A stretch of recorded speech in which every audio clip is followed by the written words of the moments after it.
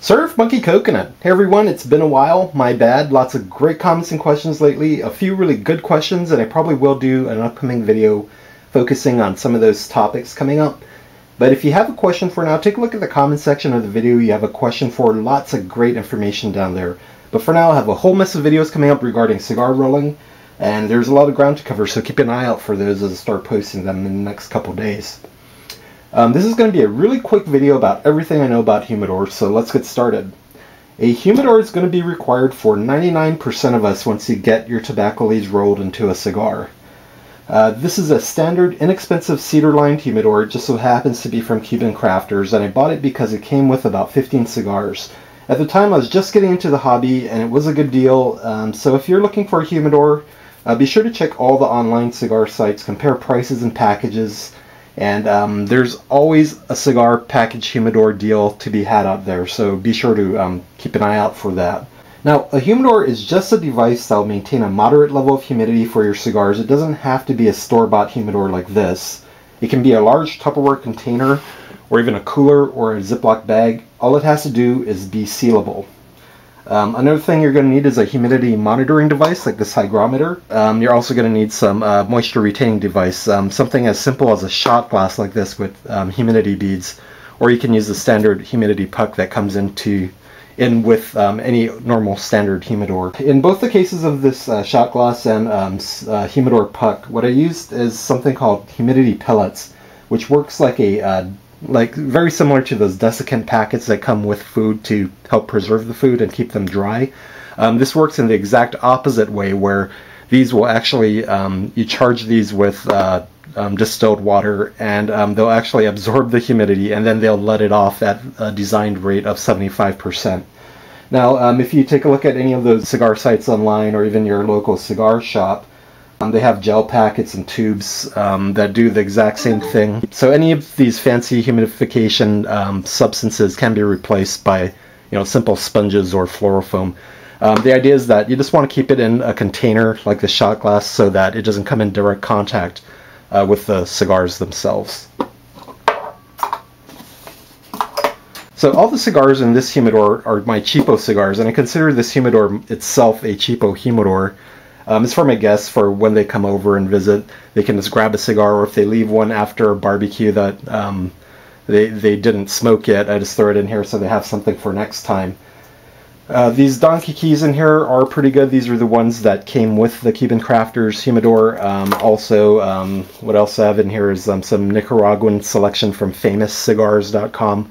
This is their 1000 blend. The main point of a humidor is to maintain a constant 75% relative humidity environment for the storage of your cigars, which will allow the rolled leaves to kind of blend and mellow out within the cigars themselves. The idea is that you're essentially recreating the native climatic conditions of the tobacco plant itself, where the tobacco natively grows and tastes the best.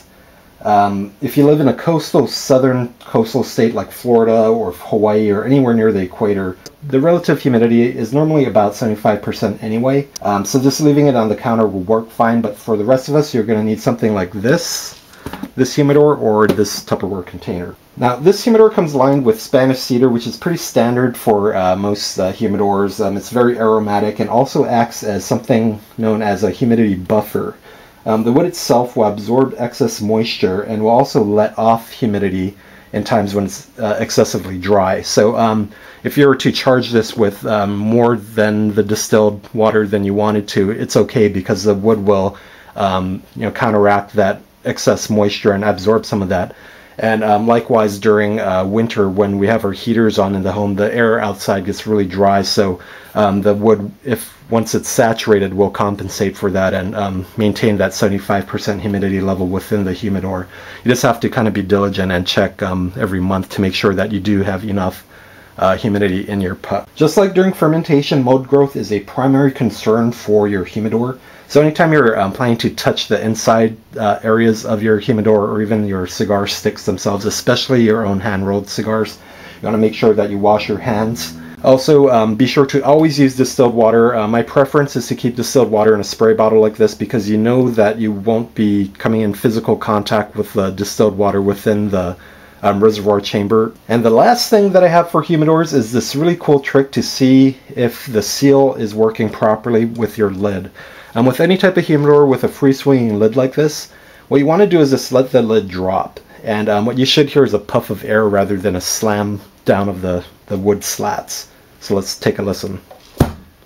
And you can kind of hear with this one there's a puff and then a slight vacuum seal, so the lid comes down and then kind of slowly drops at the end. Now if this lid kind of just went down and made a thwacking noise, then you know that there's an air gap somewhere that needs to be addressed, because that air gap is where all your humidity is going to be leaking out from. So I know that you can't do that with an online purchased cigar humidor. You just kind of need to trust that they're a reputable dealer and you know, return it if a situation arises, or you're going to have to go to a physical cigar shop to do your humidor purchase, which might be a better idea if you're planning to buy a $100 plus type humidor. So here's a cigarillo that I rolled 2 years back, right after I fermented my first batch of leaves. I actually made 2 cigarillos and I smoked the first one right then and there, and it didn't taste very good, honestly. So this is why this has been in my humidor for about 2 years.